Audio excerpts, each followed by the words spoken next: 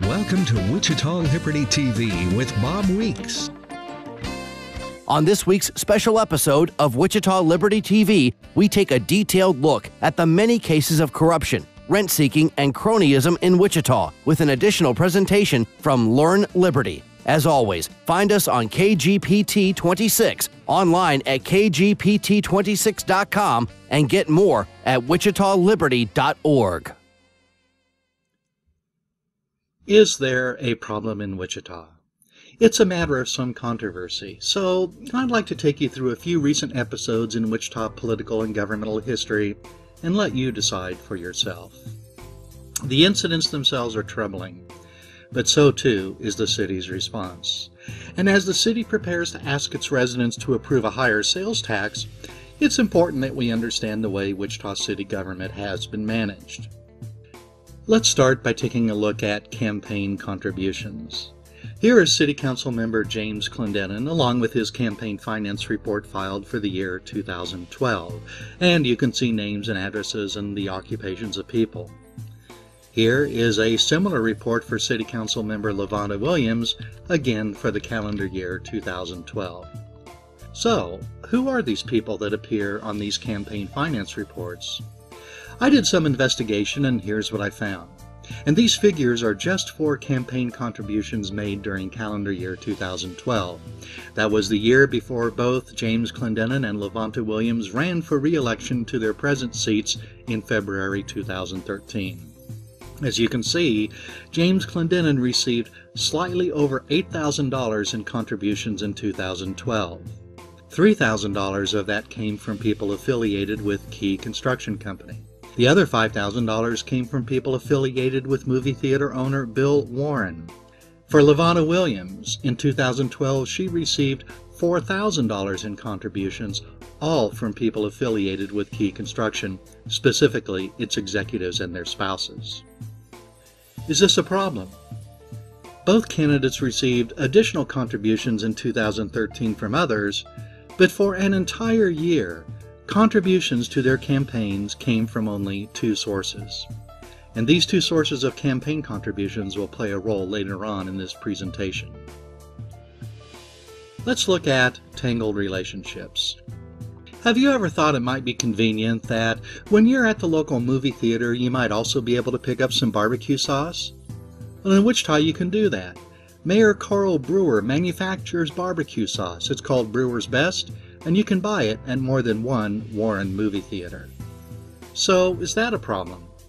Well, in the past, Wichita Mayor Carl Brewer had voted for a tax increment financing district that benefited Bill Warren and his partners to the tune of some $4 million. And when that theater was not performing well, the mayor voted for a bailout of the TIF district that cost Wichita taxpayers an estimated $1.2 million. Then the mayor voted for tax breaks for the new Warren IMAX theater. Now that's a lot of expense, but buying the mayor's barbecue sauce at the Warren Theater, now that's priceless. What about the city's contracting process? Here's a picture of David Wells. He's president of Key Construction. You may remember that company's executives and their spouses were heavily involved in making campaign contributions to Wichita City Council members James Clendenin and LaVonda Williams. And next to him is Wichita Mayor Carl Brewer. These two are obviously on some sort of fishing excursion, and they're catching some pretty big fish. So is that a problem?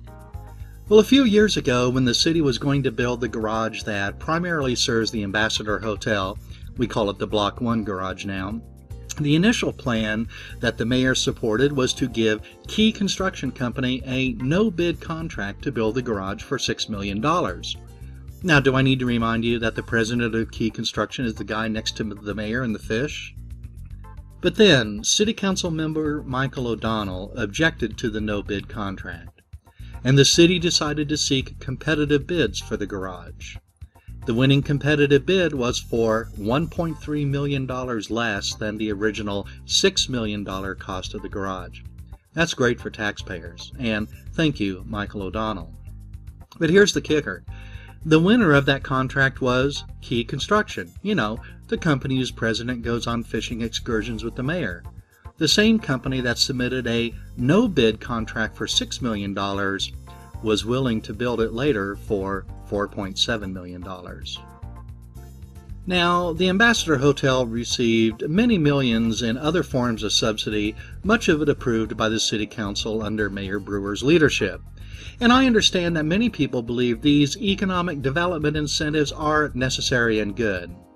But overpaying for public infrastructure through a no-bid contract given to the mayor's fishing buddy, and most City Council members approved of that. So we've had a problem with no-bid contracts in Wichita. Since then, the city manager asked for and implemented some complex policies intended to reduce the problem. We'll have to see how well it works. But speaking of entangled relationships, in July 2012, when the outdoor retailer Cabela's was planning to build a store in Wichita, Mayor Brewer wrote a letter to Cabela's recommending Key Construction Company as the company that should be hired to build their store. Key Construction was the only company that the mayor wrote a letter of recommendation for. Then, later that month, this is July 2012, there was a dispute over the contract to build the new terminal at the Wichita Airport. Key Construction was one of two companies involved, and Key Construction's contract was more expensive than the other.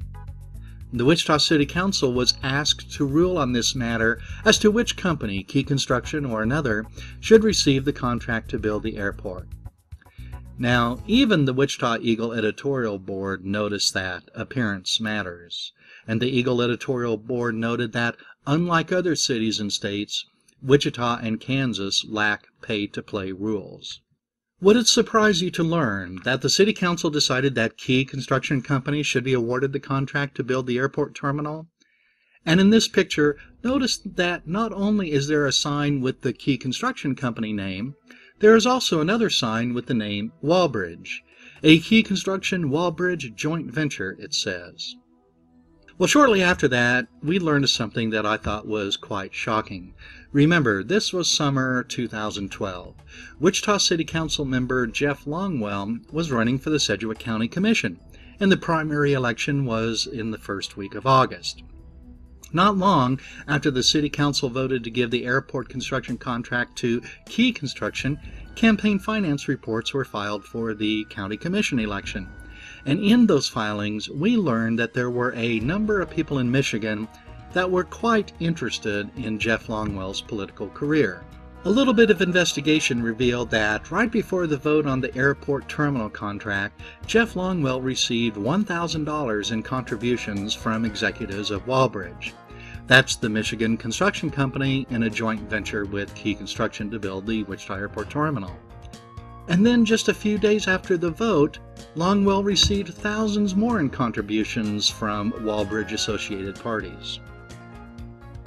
Now, when the Wichita Eagle asked Jeff Longwell about these contributions, he said, "Well, we often get contributions from a wide variety of sources, including out-of-town people." But I looked at 10 of the most recent campaign finance reports filed by Jeff Longwell at that time, and I found only 3 out-of-state contributions totaling $1,500. By the way, Walbridge executives made no other contributions to any other city council members. None of them were running for election at the same time they were going to vote on a contract involving Walbridge. This led me to conclude how to succeed in Wichita business if you're from Michigan. First, partner up with the local firm that's headed by the mayor's fishing buddy. Then, make contributions to the campaign of the only city council member who is running for office at the time. Then, have these guys judge your airport terminal contract appeal case. Well, not long after that, in February 2013, several speakers appeared at a Wichita City Council meeting. They mentioned votes made and actions taken by the council and the appearance of influence or linkage to campaign contributions. From his perch on the Wichita City Council bench, Jeff Longwell admonished them to take a different approach. Longwell, like most other city council members, does not believe there is a problem. What about Wichita City Manager Robert Layton? A few years ago, when a company needed Wichita City Council approval for a multi-million-dollar sales tax bond project in northeast Wichita, guess who that company selected to handle its public relations in Wichita? Well, the city manager's fiancée, now his wife. A few days later, after the Wichita Eagle publicized this, she resigned that account. Well, something else. Last summer, you may remember that the city chose between two competing proposals to build the apartments on the west bank of the Arkansas River between Douglas and First Streets. There was a policy in the contract guarding against conflicts of interest. No member of the city's governing body shall participate in any decisions regarding the contract, it said. So I connected a few dots. I noted that Wichita Mayor Carl Brewer is a member of the governing body that has power of approval over this project. I noted that movie theater owner Bill Warren, you may remember his name from all the campaign contributions and the failed TIF district that had to be bailed out. Well, he was one of the parties that owns the West Bank Apartments project. And Bill Warren also owns movie theaters. And Wichita Mayor Carl Brewer owns a company that manufactures barbecue sauce. And Brewer sauce is sold at Warren's theaters. And I asked at a Wichita City Council meeting, I asked, Mayor, do you sell your sauce at Warren's theaters? He replied, yes. Then no one, not any city council member, not the city manager, not the city attorney, not any city bureaucrat, thought this matter was worthy of further discussion. Oh, and by the way, another party involved with Warren on the apartment project was Key Construction. Yeah, the company headed by the mayor's fishing buddy. Can it get any worse? Well, now cronyism in Wichita has been raised to new heights. Last November, Wayne Chambers appeared before the Wichita City Council. He had just been named incoming chair of the Wichita Metro Chamber of Commerce. He is also chief executive officer of a company in Wichita called High Touch Technologies. And he wanted property and sales tax abatements to help pay for the renovation of their building in downtown Wichita. So, he hinted that his company might expand in a city other than Wichita. And the Wichita City Council granted property and sales tax exemptions. This led me to observe a new definition for chutzpah, which you usually think of as unmitigated effrontery or imprudence or gall. But now, a new definition is the spectacle of the incoming chair of a city's Chamber of Commerce threatening to move his company out of the city unless the company receives incentives. I ask you, is there a problem in Wichita? Mayor Brewer says no. In a city council meeting, he told me and another person that it's only a small group of people who make the allegations of cronyism. That's probably true, and I think that points to a problem. If the mayor thinks there's no cronyism in Wichita, and his city council members generally agree with that, I think these people are very isolated, cloistered, I would say. The mayor and council members are surrounded by people who work for them. That would be people like the city manager, the city legal staff, the economic development staff. Based upon my observations, these bureaucrats don't seem to be giving very good advice to the mayor and council. Then, of course, there are the cronies, the crony capitalists themselves. These are the people who want something from the city, like an overpriced no-bid construction contract, maybe a tax increment financing district, tax exemptions, forgivable loans, or sometimes just grants of cash. Do you think that they will be honest with the mayor and council members and advise them of the harm of cronyism? Not likely, I'd say. They profit from this mutually parasitic relationship. But when the people of Wichita are given an opportunity to vote on a specific example of an economic development incentive that many viewed as cronyism, the people voted it down. That was the case in the overturn of the ordinance in 2012 that granted special treatment to the Ambassador Hotel in downtown Wichita. Besides common decency, we do have a law in Wichita. We have a city code that says council members shall refrain from making decisions involving business associates, customers, clients, friends, and competitors. And has this law been violated? I think I've showed you multiple instances where this law has been violated, blatantly violated. Why is this law not enforced? Well, a related question is, who has standing to enforce this law? Last summer, I and another person consulted with lawyers. They researched, and in their opinion, based on their research of the law, citizens like you and I do not have standing to bring legal action under this law. In fact, it is not quite clear who has standing to ask that this law be enforced. Certainly, I think the city attorney could. But as you can see, here we have a law that says council members shall refrain from making decisions involving friends. We have a mayor. We have a man who wants a city contract. We have a couple of big fish. And the mayor votes to give the man with the fish an overpriced no-bid contract.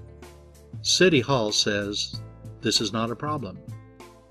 Santa Ana, California has an ordinance that says a council member shall not participate in, nor use his or her official position to influence, a decision of the city council if it is reasonably foreseeable that the decision will have a material financial effect, apart from its effect on the public generally or a significant portion thereof, on a recent major campaign contributor.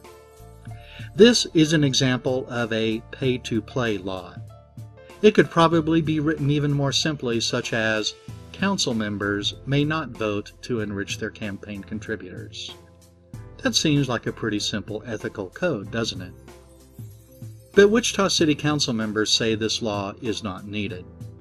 Some have even said that it would be bad for the city. While all this was happening, Wichita has been in decline. I've shown charts of the Wichita economy and how it is not performing well. My conclusions were mostly dismissed until recently, when the Wichita Metro Chamber of Commerce looked at the data and came to the same conclusion. At one time, Wichita's per capita income was higher than the national average. That's not the case now, and the trend is negative for Wichita. We've also been told that Wichita's physical plant is in decline. A report this year found that the cost to bring existing deficient infrastructure up to standards is given as an additional $45 to $55 million per year over what the city already spends. It's thought that a 1 cent per dollar increase in the sales tax will bring in about $80 million per year. So the spending that we need to bring existing deficient infrastructure up to standards would consume over half that. It would be one thing if the mayor, city council, and city hall bureaucrats recognize that reform is needed. But by and large, they are mostly pleased with their leadership.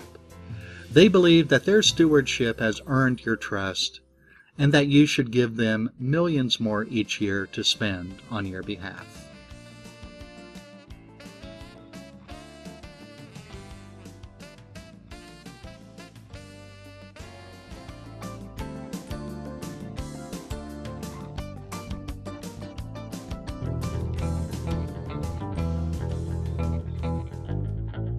Wall Street occupiers complain that corporate power is out of control in America. They say corporations are in bed with the federal government. America suffers from rampant, runaway corporatism and crony capitalism. So, how can we fix this problem? How can we make the economic playing field more fair? Well, it's tempting to think there's an easy solution. All we need to do is increase government's power to control and police corporations and the economy. The thinking is that government, unlike corporations, is accountable to the people. But that solution might be the very thing causing the problem. When you give government the power to pick winners and losers in the economy, the rich and well-connected will be the winners. Here are 2 reasons why. First, the power to regulate the economy is the same thing as the power to distribute favors. This is because when government agencies have the power to regulate industries, grant subsidies, or otherwise control the rules of the economic game, their decisions have huge financial repercussions on the groups involved. So corporations have a massive incentive to try to influence how that power gets used. The more the corporation has at stake, the more it will spend to gain control through lobbying, campaign contributions, political appointments, and other means.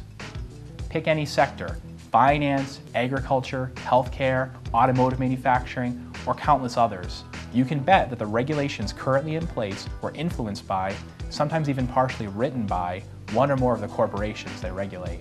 Second, regulations hurt small businesses more than they hurt big businesses. So more regulations means we end up with more big businesses.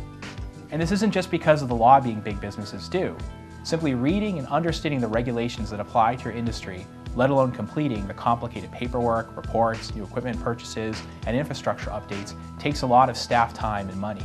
Large, established companies can more easily hire staff to focus solely on compliance and pay for necessary upgrades and other costs, while many small businesses can't afford to do any of these things, meaning they have to close, they limit expansion, or they never start up in the first place. The Small Business Administration, a government agency, estimates that it costs a small business with 20 or fewer employees around 40% more to comply with government regulations than it costs a large company with 500 or more employees. So, extensive government regulation, by its very nature, encourages the success of larger and larger companies, while hurting existing small businesses and discouraging the start of new ones. These are just a couple of the ways in which the current collusion between corporations and government is a result of government power. It may seem paradoxical, but if we reduce government power over the economy, then corporations will have less power to compete for, fewer privileges to seek, fewer subsidies to enjoy, and no agencies to capture. There will be a more level playing field for large and small firms alike.